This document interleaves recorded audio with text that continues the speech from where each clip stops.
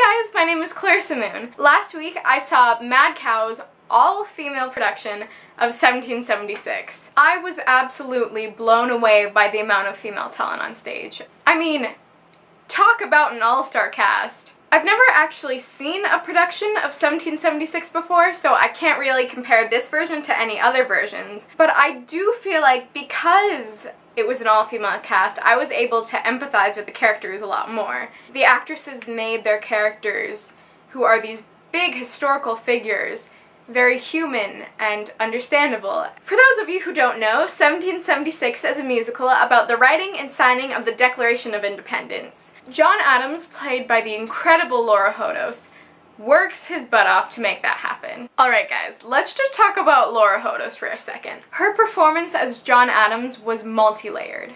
Laura was able to bring out the character's comedic elements, his brashness and sharp wit, as well as his vulnerable side with his wife. Speaking of John Adams' wife, Hannah Laird was phenomenal as Abigail Adams. Hannah had an incredible warmth and nurturing energy as Abigail, not to mention an incredible voice.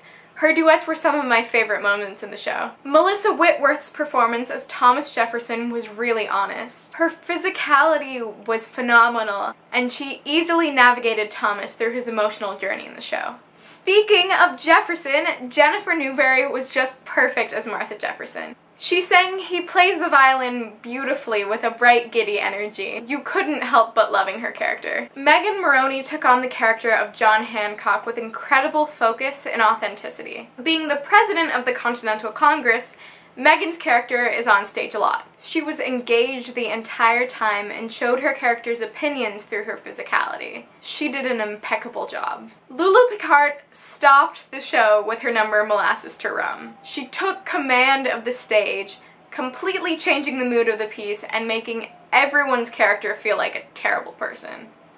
I wish I had time to talk about the entire cast. Everyone was amazing. I guess you could say there's no manure in this pasture. But don't take my word for it, go see it yourself! 1776 runs through this Sunday, October 23rd. Come out and support these incredible ladies. Alright, that's all for now. Peace! Hi! That was so high-pitched, that's the most girly we've been all night. I know! We've been mostly yelling at each other.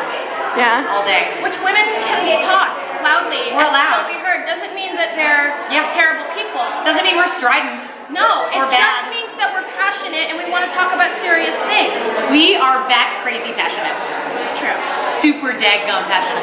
Yeah. What is it like to work on a project with such amazing female actresses?